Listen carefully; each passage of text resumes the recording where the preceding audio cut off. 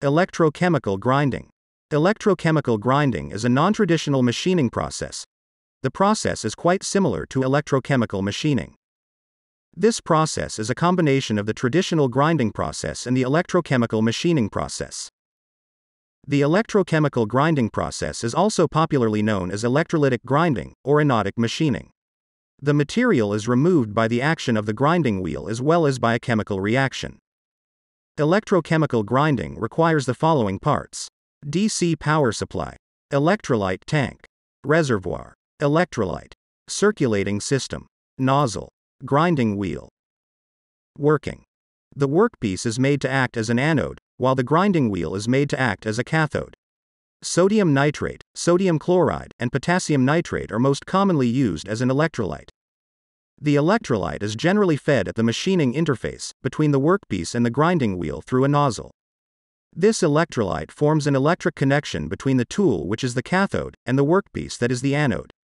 There is no direct contact between the wheel and the workpiece. Only the insulating abrasive particles protruding from the grinding wheel come in contact with the workpiece. A gap of 0.025 mm is constantly maintained, which is filled by the electrolyte.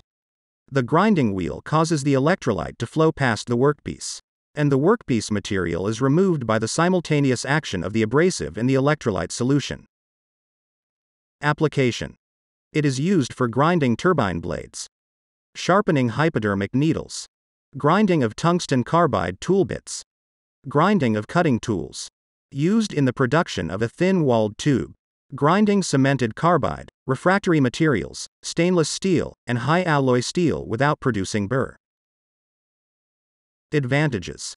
The process can grind very thin materials of about 1 mm, which otherwise will be damaged if machined using traditional grinding operations.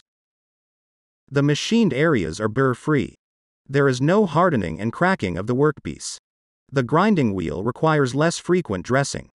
No heat is generated and hence no thermal distortion of the workpiece.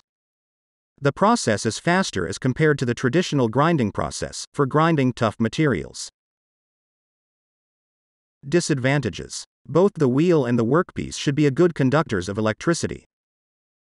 The electrolyte may have a corrosive effect on the tool and the workpiece. The process is not economical for soft materials. Preventive maintenance cost is high. I hope you have understood the electrochemical grinding process. It takes lots of effort to make such informative videos.